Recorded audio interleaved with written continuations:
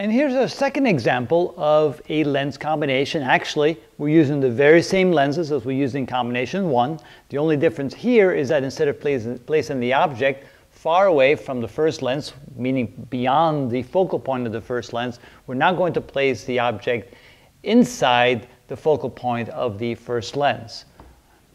If you remember right, that means that the first image will be a virtual image, and we'll see how that really plays out in this combination. But let's assume we didn't know that yet. We're going to then draw the ray diagram for the first lens, and so we draw the first rays parallel to the normal. We hit the lens, then it converges down to the focal point of the first lens, continues down like this. So this is ray number 1. Ray number 2 is through the focal point, except we're already past the focal point, so we draw a dashed line from the focal point to the tip of the object. Then we continue on in the same direction until we hit the lens. Then the lens will cause the ray to be diverged and then continues on parallel to the normal, and that would be ray number 2. And you can see that ray number 1 and ray number 2 do not converge to the same point, meaning they do not form a real image. But the observer looking back sees ray number 1 coming from this direction, sees ray number 2 coming from this direction, says, oh, I know where those came from.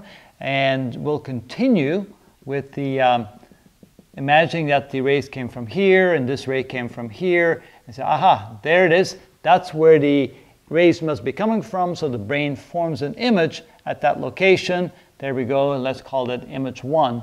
And you can see, since the image formed in front of the lens, it's not a real image, it's a virtual image. So let's use our equations to find the location and the size and so forth of the first image. So we say that S1 prime is equal to S1 F1 over S1 minus F1. And plug in the numbers that we have here. S1 was 15 centimeters. F1 was 30 centimeters. So divided by 15 minus 30, which is equal to 450, divided by minus 15, which is equal to a minus 30 centimeters. Now, I didn't quite draw this the way I needed to. It looks like my line here is not quite straight. Probably a better thing would have been to have the line come like this, and it looks like the image really would form somewhere in this neighborhood. So let's just kind of cut this one out. There's our image 1. It's a little bit more realistic, and it matches the numbers that we got. It turned out image 1 formed right where the focal point of lens 1 is. All right, as far as the type of image that we have, since the image distance is negative, that indicates, of course, that this is a virtual image. So I1 is virtual, not real. And the magnification, M1, is equal to minus S1 prime over S1, which is a minus S1, that's a minus times a minus 30, divided by the object distance, which is 15, which gives me 2. All right, that means that the image is twice the size of the object, and since it's a positive number, that means it's also in the same direction as the object, and so therefore it is upright. So the image is upright. Let me put that down right here. Okay, now we're ready to find the image caused by the second, by the second lens. And of course, the image of the first lens now becomes the object of the second lens. So we say image 1 now equals object 2. And so the distance from that object, quote object, which is image 1, to the lens here now becomes our new object distance. So this would be S2, and S2 would be this distance right here, which is 30 centimeters, plus the 10 centimeters here, so that would be 30 plus 10, or 40 centimeters. And it's a plus 40 centimeters because the object, quote object, is in front of the lens too, so therefore that gives you a positive object distance. All right, now going ahead and using the same equation, except we use subscripts 2 now. So we have S2 prime equals S2 F2 divided by S2 minus F2. And so that's equal to S2 is now 40.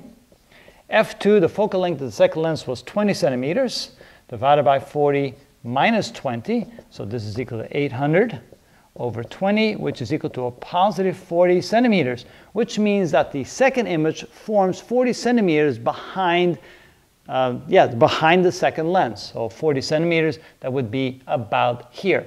Now the question is the image upright or upside down? We don't know that yet. We'll have to find out first by taking the second magnification equation. So M2 is equal to minus S2 prime over S2. So that's a minus. S2 prime was a 40 centimeters, so minus 40 divided by S2. S2 was 40 centimeters, I believe, right there, 40 centimeters. And so this is equal to minus 1. All right, that means the size of the second image is equal to the size of the first image, exactly the same. And the fact that it's negative here means that it's upside down relative to the first image, which is the second object. So it's inverted at this location. So here we go. So that would be image 2. And it's upside down. And is it a real image? It certainly is, because it's a positive image distance. So it's a real image. So I2 is real. And it has the same size as the first image. And it's upside down relative to the first image, so it's upside down or inverted. There we go. That is how you find the first and the second image of a double lens system like that when you put the object inside the focal length of the first image. Now we have one more thing to do. What is the size of the image, the final image, relative to the original object? To do that, we simply have to multiply the two m's, m1 times m2. M1 we found to be equal to 2, and M2 was equal to a negative 1, so that's equal to negative 2, which means the final image, the second image, it's twice the size of the original object, and since it's negative, it is inverted relative to the original object. And that's the problem.